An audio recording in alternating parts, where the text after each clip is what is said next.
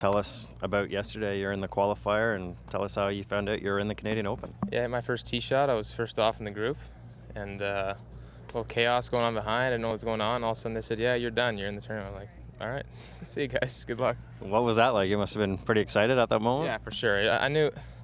I was told there was a bit of a chance, but you never know. So I just wanted to go out there and try to qualify myself, and luckily I was pulled off. So I was happy with that.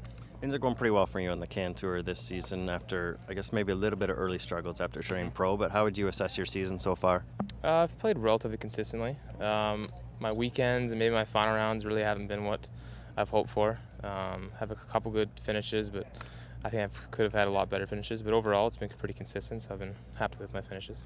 Earlier this year, you're playing on some of the mini tours in the U.S. and getting a pro win under your belt. How big is that for your confidence just to get, even though it's not a Can Tour or nationwide tour, it is a pro win. So what did that do for you?